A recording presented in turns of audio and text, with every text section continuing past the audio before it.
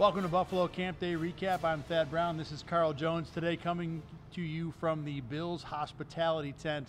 We decided it was too hot outside, so we chose the shade and the chairs and the much more relaxed setting to break down Bills Camp Day number 10 at St. John Fisher on Monday. And this was, in a lot of ways, the biggest, the best probably practice of camp so far. Unfortunate because it was a no public fans day. There were VIP fans here, friends and family kind of thing, but it wasn't open to the public because, Carl, this practice had juice, this practice had energy, this practice had fights, this practice had highlights, and this practice went, over 2 hours for the first time in camp.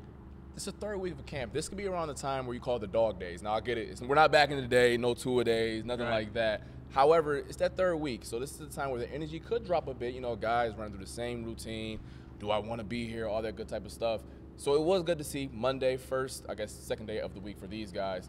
The energy was high. We got guys celebrating after the play, punting balls, guys getting after it a little bit. That's all good to see, especially knowing where we are.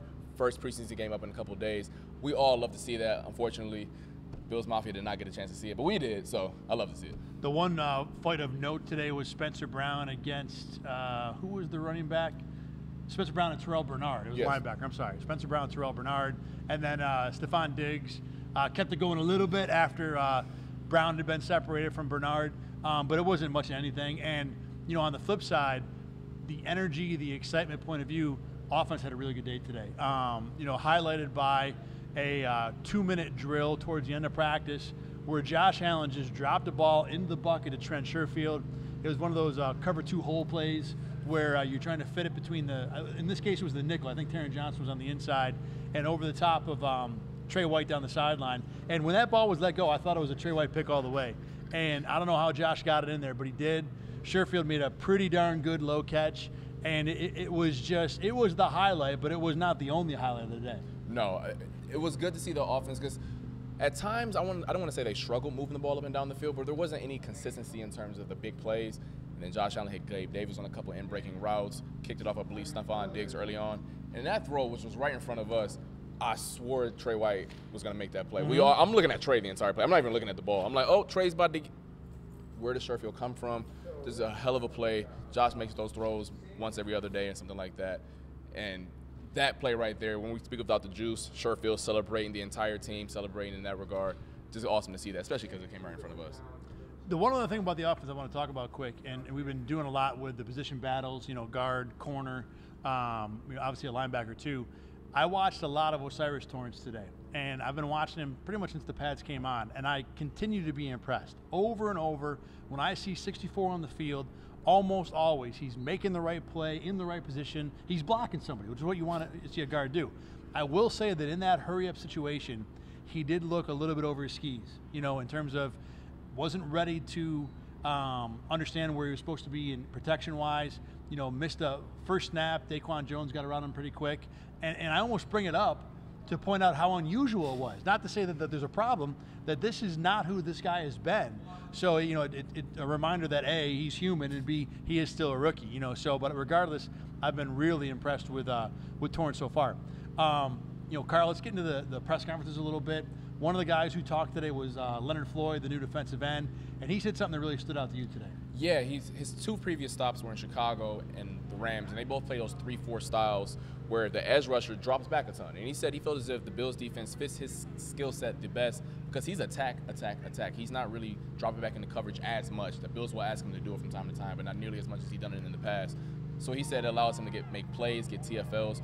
So that kind of leads me to believe that a player like him, who's already been productive in those styles where he's asked to drop back however many times he believed he was, the fact that he's hunting, now the reps might not be as high because the Bills rotate a lot here, but the fact that he said that and made no qualms about it, that caught my eye a little bit. Sean McDermott also spoke to the media today, and A.J. Feldman and I yesterday on Buffalo Campday Recap talked about how the backup quarterbacks have not been impressive. So McDermott got a question about that today, and the one point he made was that, look, Kyle Allen is here, learning a new system. It's still early for him. There's going to be some growing pains. And while, look, all of that is logical and to be expected, Kyle Allen still has not looked good. I mean, the only interception today was what seemed like a miscommunication on a second team last-minute drill, the same thing that the Bills' first team dazzled with the Allen to Sherfield touchdown. First snap, Kyle Allen throws it to nobody, ends up being a gimme Christian Benford pick. So that really is a microcosm of what his camp has been. It hasn't been very good. So where Sean McDermott is correct that he's still learning the system, there's still some new stuff. You would, I think, expect more from a backup to this point. We all know that if Josh Allen goes down, that's where the season goes. Yeah. Let's be point blank with that. Having said that, though, there is a sense of security where if he did, like you guys alluded to yesterday on Campday Recap, where if he did miss, I don't want to say substantial amount, but just whether 2, 3, 4 games. Yeah, even a quarter or something like that. Think guys get nicked up from time to time. Do you feel comfortable with that guy out there? Because I know last year when Mahomes, I'm not trying to play apples to apples here, but when Mahomes missed time in that AFC, I believe, divisional game against the Jaguars, Chad Henne walked down the field. Would the Bills feel the same exact way if Kyle Allen was out there? That's what they're trying to battle through right now in training camp. And I think the fair answer to that is right now, you would not. I don't think you can feel that way about Kyle Allen. We talked a little bit about O'Cyrus Torrence. The rotation at guard stayed pretty much the same. He got most of the reps. Now, I did notice after that drill where Torrence struggled, Ryan Bates came in and had the first team of the next drill. Now, it may have been scheduled because that's consistent, but that is what happened. Today was a Terrell Bernard day at linebacker. No real blood there, nothing to talk about. And then at corner, where yesterday was Christian Benford, the week before was a lot of Kyer Elam. Today was more of a strong Dane Jackson day with the first team. Yeah, even the walkthrough rep, it started with Dane, and usually you're like, all right, but what are they going to do for team? It still remained Dane. Benford got a couple first-team reps. Kyer was, I believe, mostly second-team today. Tried to sneak onto a first-team rep early on, which was kind of funny to see. That's right, yeah. For the open and walkthrough, Kyer was on the field with Dane and Trey, and they all looked around each other, and Kyer was the odd one out, had to come off the field. So he tried to sneak his way onto the first team today. A little competitive edge right there. I love to see that. But it was mostly a Dane day where not necessarily much ball production, but that's not really his fault. They didn't throw his way. But from what we can tell, just did his assignment. Like we said, this was a highlight-driven practice. So we have reached the turkey burger portion of the show where we tell about the guys who had notable plays, and we have a lot. So we're going to kind of rip through this quick. I'll start first with Dane Jackson, actually. In one-on-ones, he had 2 reps with Gabe Davis where he absolutely just smothered him. And the first one, Gabe tried to run a little back shoulder in the sideline. Dane was in the way the entire way. Ball hit him in the back. I thought he had a really solid drill there, and even in practice. I think there's one throw he gave up, but for the most part was pretty solid. I'm going to stay in the DB room. Christian Benford, the interception was a gimme, no doubt about it. However, when you look at the stat book, it doesn't say gimme next to interception. It says interception. So I'm going to give him his credit for that. But also, he had a TFL. It wasn't a 2-minute situation, but it was a team move it, period. Nice to see that when you're cornerback, especially in this day and age where there's so much space.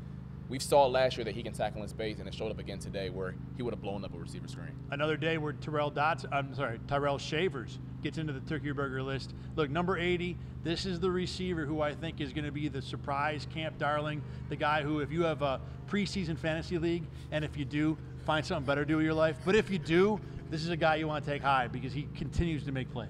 Dalton Kincaid is next for me. A rough going in the blitz pickup drill where basically the defensive players, safeties, and linebackers are blitzing, and then the offensive guys have to pick it up.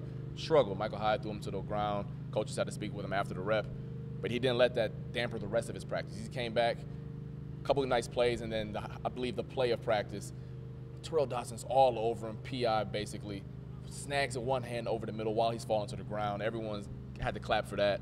Love to see the rookie bouncing back from a mistake early on, not letting that make him go even. He's even keel with his play, even off the field as well. So love to see that. Thought that was his best play at camp, and a camp where he's made a lot of good plays. I'm going to give a turkey burger to A.J. Klein. Haven't heard much about him. He's been, down the depth chart a bit. I think the team knows what they get from him. Today he was just blowing up third-team run drills like it was his job, over and over, every snap.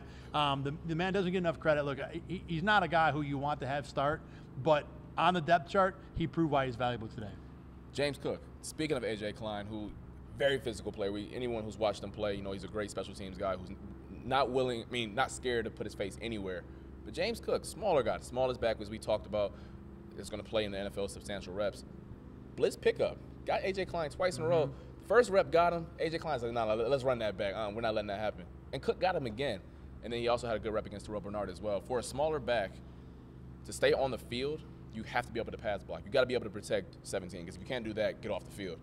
The fact that he was able to do that leads me to believe that they have more confidence in him being able to play on third down, because that's when he's going to be used the most. Speaking of 17, Josh Allen, turkey burger, the throw to Trent Sherfield, we cannot play how spectacular a drop in the bucket that was. It wasn't, look, Josh Allen, I think, dazzles us with the zing throws. This was not that. This was a touch throw, dropped it over guy. I mean, just, again, I wish I could sit here and show it to you. I wish you had seen it, but it was a really good throw and certainly deserving of a turkey burger.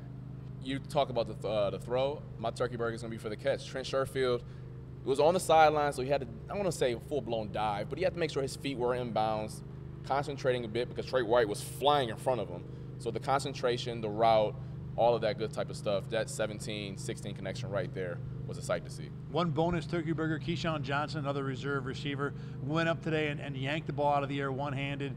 He's been okay in camp, had some moments, but today had a good one that was worthy of a turkey burger. We are done, right? I'm turkey burgered out. Yeah, I'm full. I've had enough to eat.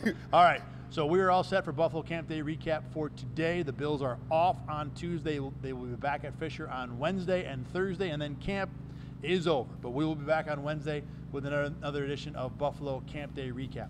For Carl Jones, I'm Thad Brown. Thanks for watching on RochesterFirst.com. Thanks for listening wherever you get your podcasts. We'll see you again on Wednesday.